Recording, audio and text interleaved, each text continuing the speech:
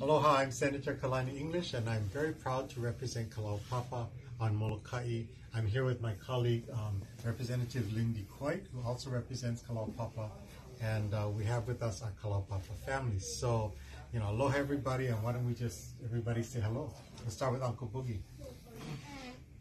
All right, Hi, aloha, Lynn DeCoite, District 13, counterpart to Senator English, and happy to have our Kalaupapa constituents here.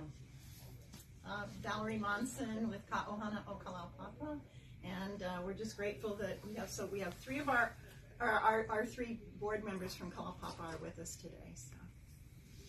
Aloha, Elizabeth Brown. I'm a social worker for Kalaupapa. Aloha, I'm Pauline Chow, and a resident in Kalaupapa. Thank you for this occasion.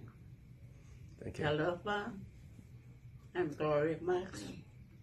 Thank you very much. Mahalo. Thank you. Yeah, DeGray Vanderbilt with Ka'ohana Kalaupapa. I have represented Santa Claus at the Kalaupapa Christmas party for 27 years. And at the Christmas party topside too.